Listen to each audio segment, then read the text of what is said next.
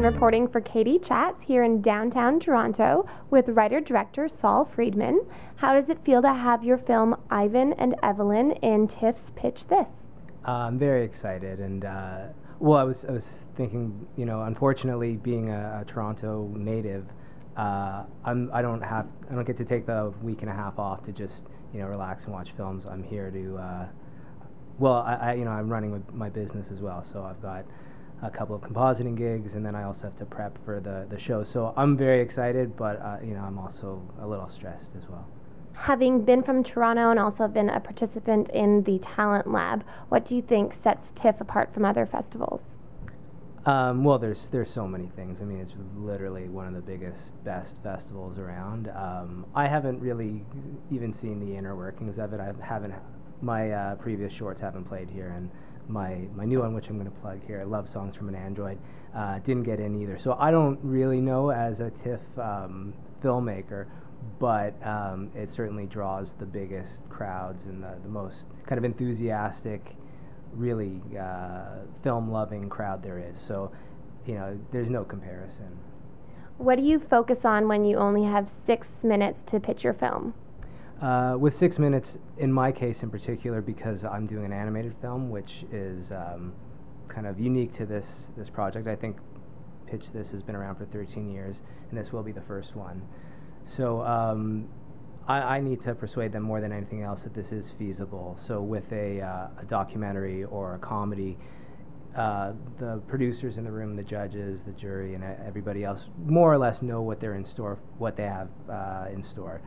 But with an animated film, it's a very different workflow, and there is a presumption, rightly so, that it's generally a more expensive proposition. But you know, I'm an animator as well, and I'm able to. I know where to cut corners, and I know how to make this work on actually a smaller budget than most feature films. What is the biggest advantage in working in animation as a medium? There's several.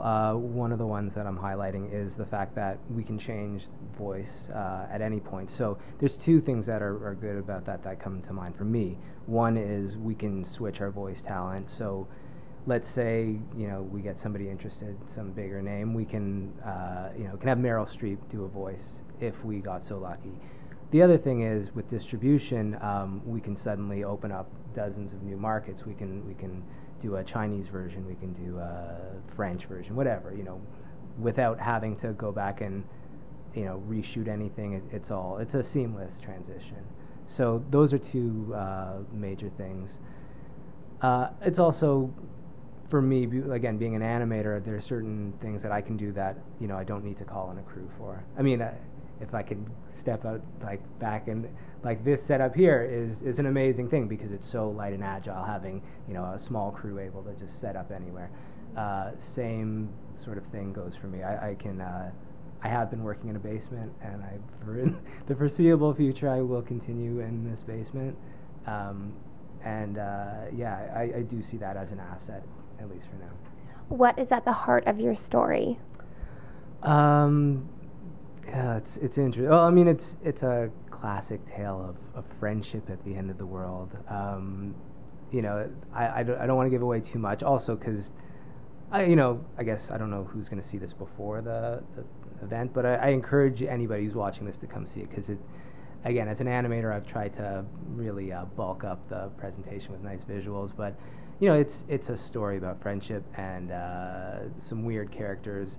It's sort of a contemporary twist on the Noah's Ark tale, picking up after the Ark has landed and the land has cleared. Now we suddenly have kind of a, rather than it being this, you know, God has spared the righteous. Well, he has, but he's left this this devastated, crumbling wasteland of a new world. And so, you know, it's not all fun and games. And so it's, you know, got a bit of an adventure. We have some cults. We've got some predators, some warriors, all kinds of nice things. Yeah. And a cat and a bear. What types of projects do you hope to develop in the future? Strangely, actually, I've been moving away from animation, so this project is a bit of a, it's not a step back. I am excited about animation, but a couple of recent projects have been mixtures of live action and animation. I did a samurai film, which had green screened actors on a green screen and all animated environments. And then I did another one where it was live settings but CG characters. And that's sort of the direction I'm going at, like a fantasy film, primarily live action with enhancements, we'll call it. And where can we find out more information on Pitch This and on the actual event online? That I should know better. For me, I've just been Googling Pitch This, and it'll come up. If you go to my website, artbeast.ca, it doesn't have anything about the event, but it has a link to a short film that this kind of was loosely based on, called A Message from Your Robot President. And I'm sure everything's on tiff.net as well, probably. Okay, great. Well, thank you so much, and congratulations on being in Pitch This, and best of luck at TIFF. Thank you very much. Thank you. I'm Katie Uhlmann reporting for Katie Chats here in downtown Toronto.